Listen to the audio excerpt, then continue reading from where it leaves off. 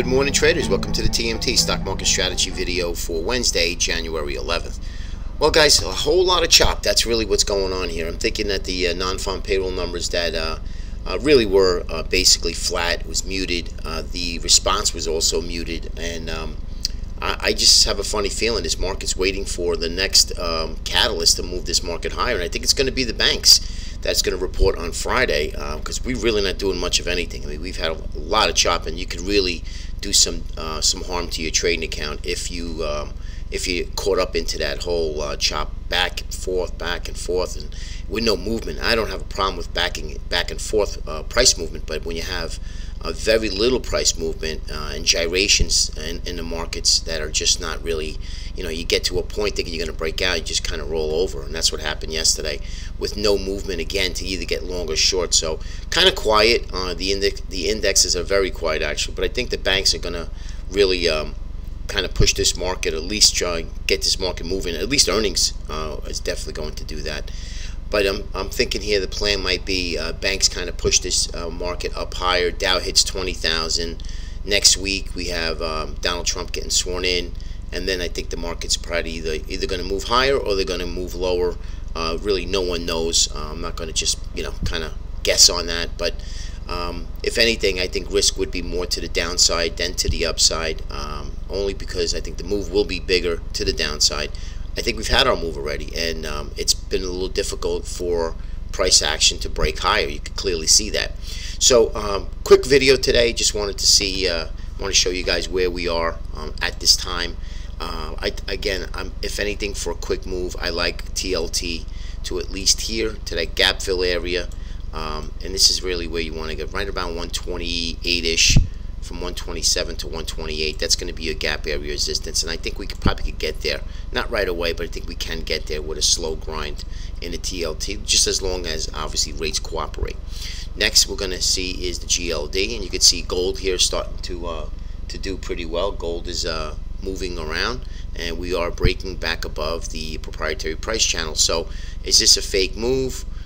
Does gold go higher and continue to move higher? Now we have a new leg up. I'm not sure yet. I still see here a bear flag, and it's a nice retracement rally, but I have a funny feeling the way history unfolds with GLD, with gold itself, that we'll probably have one more move lower, and if we can make a higher low, excuse me, from this previous low, that would be more solidification to me that the markets, that at least gold is going to go higher from here. That will basically solidify that move. GDX, same thing. You can see we've been in a range here after we gapped up for, this is 4 days now, just in a range, and that's what usually happens, right? Consolidates and makes another range. You can see that here, consolidation, and then boom. So this is what I'm waiting for, to see if we back test this downtrend channel, the downtrend line with the proprietary price channels, which we're now hanging above, okay? But really kind of quiet out here. Spiders not doing a whole lot of anything for the last 4 days. Again, we had a couple of down days, and then we rallied back up again. But look at the small little doji candles. There's no momentum, and we're kind of rolling back over again in our momentum indicators here, our MACD and RSI. So again, the only thing I could say is that if we're going to break out, you're going to need to take out the 227.67, okay, and that'll get us to the top of this big bearish rising wedge, or you need to take out the 21-day moving average of 220, let's call it 225.30. Okay, so we've been in a range here. That'll get you back down to here, and then ultimately we'll take out the 50-day. But again, 1 day at a time. You could see we had volume diminishing on the way up, and then we have distributions on the way down, but we really haven't gone anywhere. You could see we had an uptick in volume and selling volume up at these areas here, okay? But again, guys, really not much going on. There's not much to show you. IWM broke and then broke back above the 135. So again, 135 to 139. That's going to be the range for IWM. And you can see what's happening, which is kind of range bound again.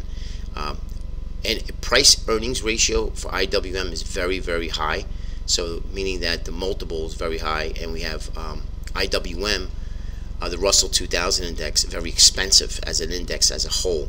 So as well as the whole market is concerned, the whole market is expensive based on a forward PE. But you have to realize that you're not buying IWM. If you are buying it up here, there's no discount to buying the Russell 2000 up here. So if anything, Let's see if this market can roll back down and look for the 38% retracement, which would coincide nicely with this uptrend line. And then, of course, ultimately, if we lose that 135, like I mentioned, we'll probably get to see the top of these swing highs right here around 126.28. And last is going to be your Qs. You can see we're just kind of hanging around here. Matt, I was looking at Facebook, Apple, FANG stocks, basically Netflix. Really not doing. They didn't do too well yesterday. The last couple of days, they were kind of quiet. But Nasdaq was the clear leader here of the last 5 days trading. So we do have some intermarket divergence from the other indices. So just keep an eye and see if the Nasdaq starts to succumb to some selling. And then we have weakness in transports and a Russell, then I think that overall the whole market should start to roll back over. But that's what I'm looking for. Hasn't happened as of yet, all right? So just be on your toes, guys. Let's see what happens with earnings. We have now earnings starting to come in, and that should get at least an uptick in volatility, which I can't wait. All right, guys, have a great day. We'll see you tomorrow.